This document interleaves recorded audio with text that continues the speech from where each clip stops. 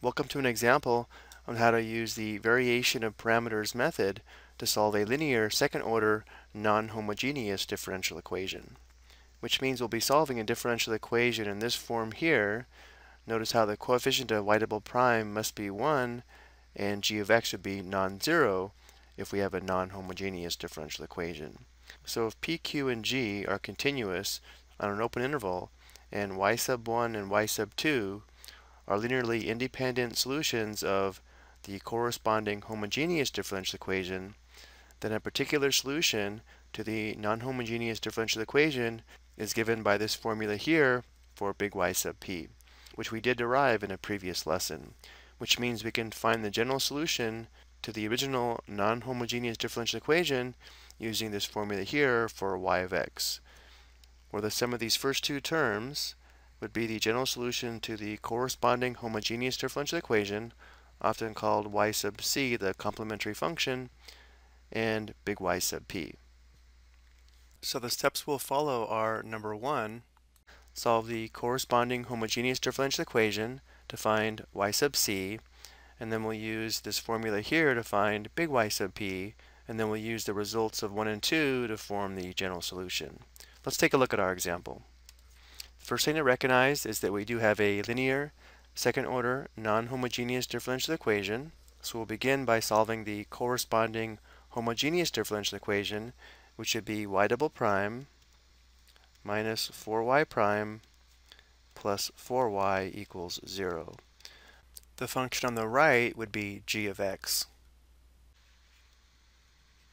And now, because we have constant coefficients, we can solve this using a characteristic equation where a is equal to 1, b is equal to negative 4, and c is equal to positive 4, giving us the characteristic equation r squared minus 4r plus 4 equals 0. So we can solve this by factoring, but this time we'll notice the trinomial is a perfect square trinomial. We'd have r and r. The factors of positive 4 that add to negative 4 are negative 2 and negative 2. So notice how we have two real equal roots, and this will affect the form of the general solution to this homogeneous differential equation. Because we have two real equal roots, the general solution, or y sub c, will take on this form here. Notice how the second term has an extra factor of x. So y sub c is going to be equal to c sub 1 times e raised to the power of 2x plus c sub 2 times x e to the power of 2x. Remember, the nature of these solutions, or roots, do affect the form of the general solution to the homogeneous differential equation.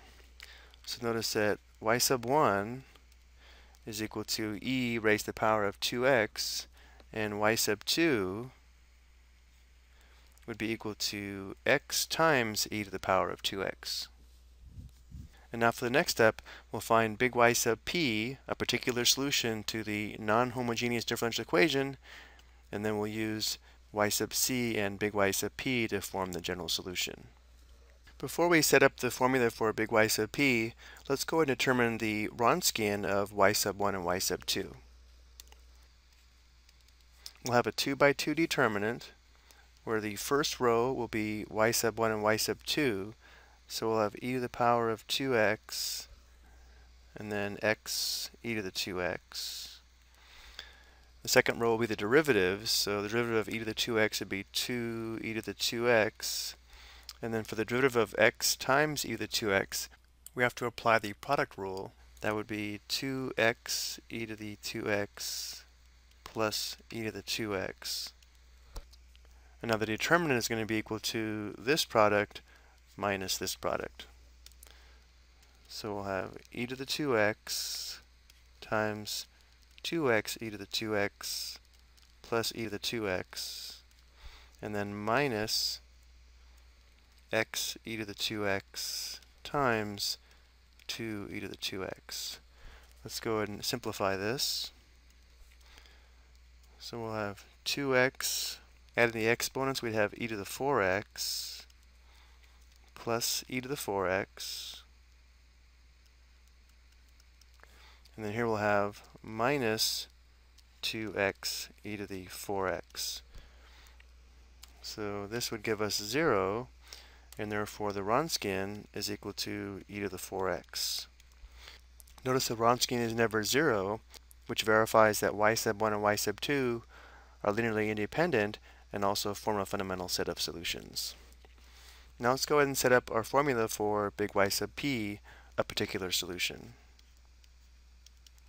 We're going to have negative y sub 1, or negative e to the 2x, times the integral of y sub 2 times gx. Y sub 2 is x e to the 2x. G of x is the quantity x plus 1 times e to the 2x, divided by the wronskian, which is e to the 4x. And then we'll have plus y sub 2, or plus x e to the 2x, times the integral of y sub 1 times g of x in the numerator. That would be e to the 2x times x plus 1 times e to the 2x, divided by the wronskian, which is e to the 4x dx. Now for the next step, we'll simplify this before we integrate. Let's go ahead and do this on the next slide. Luckily, this does simplify nicely. E to the 2x times e to the 2x would be e to the 4x. So we have e to the 4x divided by e to the 4x. That would be 1. And the same thing happens in the second integral here. This would be e to the 4x over e to the 4x. So we have big Y sub p is equal to negative e to the 2x times the integral of, this would just be x times x plus 1, or x squared plus x dx, plus x e to the 2x, and this would just be the integral of x plus 1. So now we'll go ahead and integrate. We would have x to the third divided by 3 plus x squared divided by 2, and then plus x e to the 2x. Here we'll just have x squared divided by 2 plus x. Now we'll go ahead and distribute and then combine like terms. Let's write this as negative 1/3 x to the third e to the 2x minus 1/2 x squared e to the 2x. And then here we'll have plus 1/2 x to the third e to the 2x, and then plus x squared e to the 2x. And we do have like terms.